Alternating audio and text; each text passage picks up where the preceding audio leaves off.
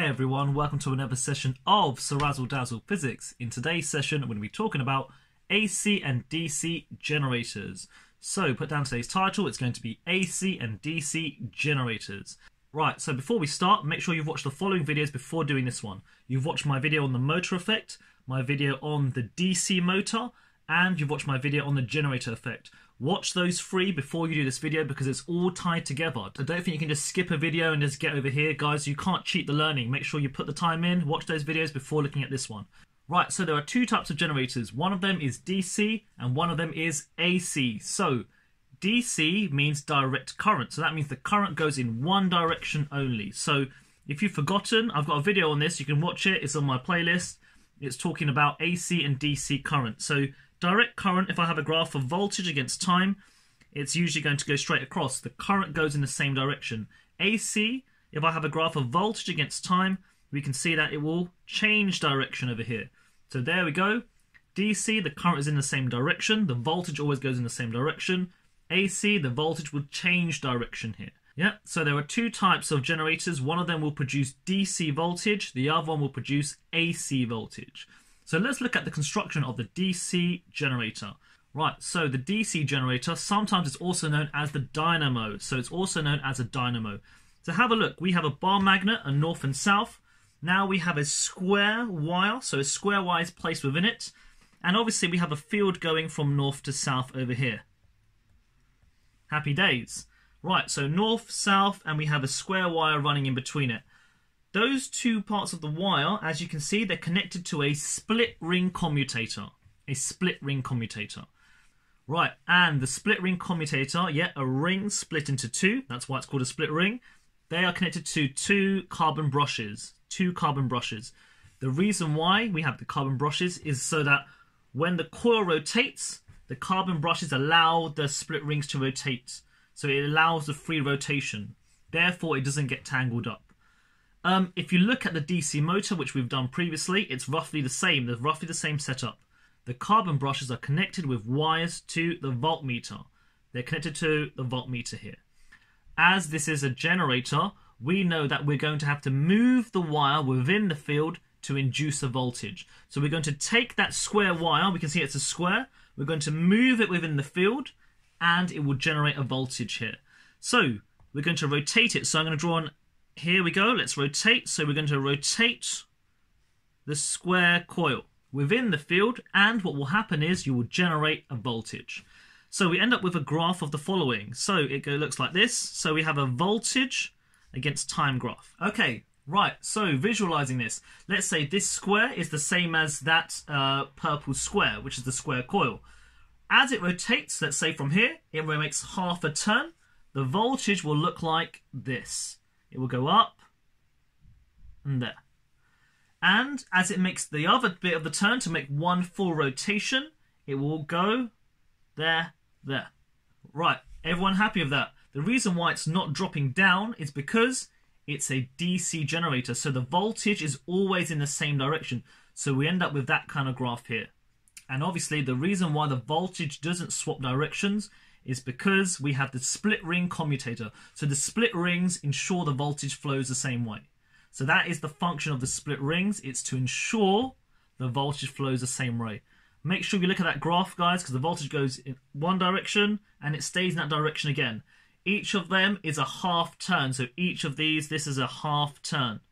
Yeah, so each of these is a half turn. Okay, right, next one then. So that is the DC generator. And obviously sometimes it's called a dynamo, and now we're going to move on to the AC generator. So here is the AC generator. So the AC generator looks slightly different. They have removed the split ring commutators and they have slip rings. These are continuous rings, guys, and they're attached to the same point of the square coil. So they're attached to the same point of the square coil. As you can see, the two ends of the square coil are each connected to one of the slip rings. Yeah?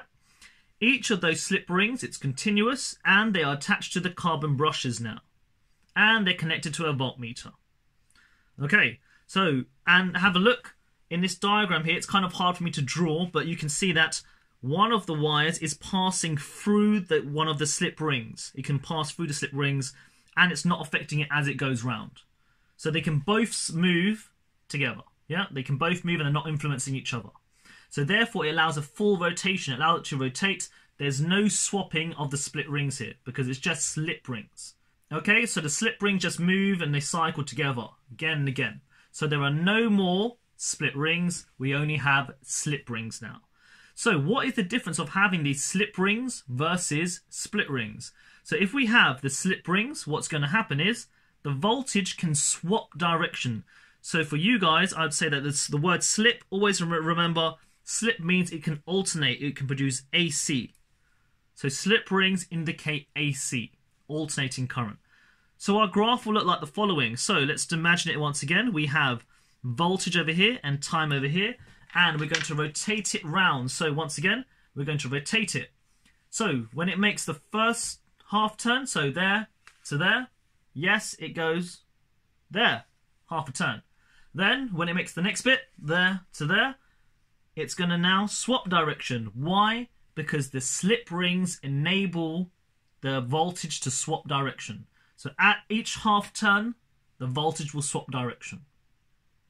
Okay, a little bit tricky, loads of keywords here. Lots of kids get confused on the terms of slip rings and split rings, which is fair enough because it looks roughly the same. And also some kids get confused with the DC motor. These are generators, guys. So both of these are generators, they're not DC motors. Right, before we move on, here's a nice little summary between them. So the DC generator, sometimes it's called a dynamo, guys, for short. If you see that in the book, it's dynamo. It's a split ring and the voltage is always in the same direction, as you can see from our diagram. And if it's the AC generator, it's a slip ring. The voltage will be in both directions. Every half turn, we end up seeing the switch around. Okay? Quick recap from the top before we go. Let's go for, at the start, we had today's title, AC and DC generators. So there are two types of generators. Quick recap. DC means one direction, AC means alternating direction. Scrolling down, the DC generator. We know for the DC generator that when you rotate the coil within a field, we generate a voltage. Because we have a split ring, the voltage is always in the same direction. We end up with the following graph, the voltage never dropping down. Each of those humps equals a half a turn. Half a turn. Then we have the AC generator. For the AC generator, we know that as you rotate the coil within the field, we notice that we now have alternating voltage being produced. And as you can see, every half turn, the voltage swaps direction, right? And that's the reason why the voltage drops below the x-axis. Yeah, everyone happy? And last of all, we did a comparison between DC generators and AC generators. DC, split ring. AC, slip ring. We have the two graphs, and the voltage for DC is always in the same direction. The voltage for AC will be in alternating directions. And that's it for another session of CeerazzleDazzle Physics. I shall see you next time.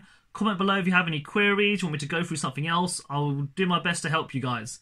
Right, make sure you like and subscribe. See you next time. Goodbye.